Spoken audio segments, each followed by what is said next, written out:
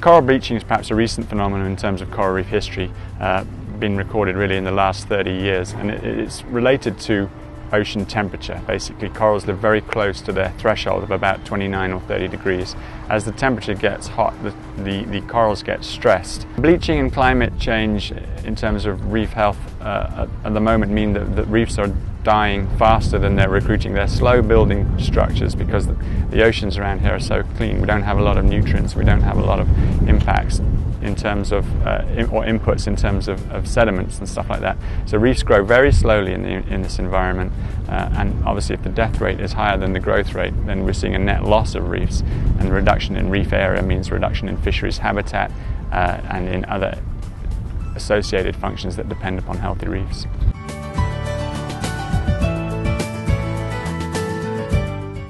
The coral reefs is calcium carbonate, the carbonic acid is acid, and we can replicate what's going to be happening in the oceans in the long term here in the lab very quickly. If we take something like a shell, any piece of coral rock or marl will do, and it will react unfortunately with the acid. Vinegar at home will do this. We're using bench grade hydrochloric acid because hoping to show in a matter of seconds or minutes what will be happening in the oceans over a course of years. This is actually acetic acid, so it's actually the same type of acid that's found in some ant bites, fire ant bites for example. It's not a poison, it's actually just very mild acid. So using a strong vinegar at home with just a marl rock, and particularly if you grind it down, that's what these small bubbles are here, you will see the calcium carbonate begin to be dissolved by the acid. It'll give off bubbles. Again, we won't see those tiny bubbles forming on the reef, but this is the chemistry that's going to be happening on our reefs. It's chemistry, there's no escaping it.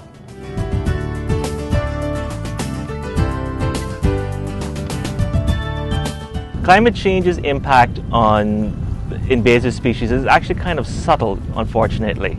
We all understand invasive species like this scaevola over here. They come into some place where they're not from, they find the environment suits them well, and they take over.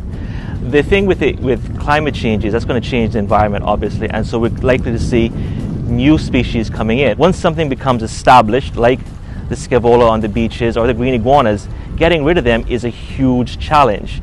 The problem is catching them before they become established, when there's only a few of them and you never see them. That's the big problem.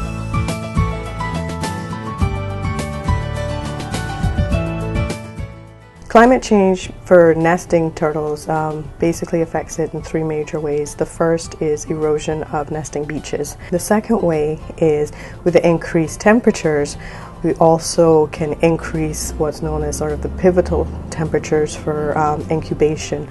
Once the temperature goes above 34 degrees C, turtles' eggs can't incubate and they'll end up dying. The third part, as most people know, turtles are reptiles and their sex is determined by temperature and incubation temperature. So with the increase in global temperatures, you're going to have skewed in sex ratios. You'll actually have more females than males. And there's a lot that the population can do. One is just being conscious, first of all, about your carbon footprint. Some people may think, well, me turning off lights really isn't going to be a big deal, but it makes a big difference.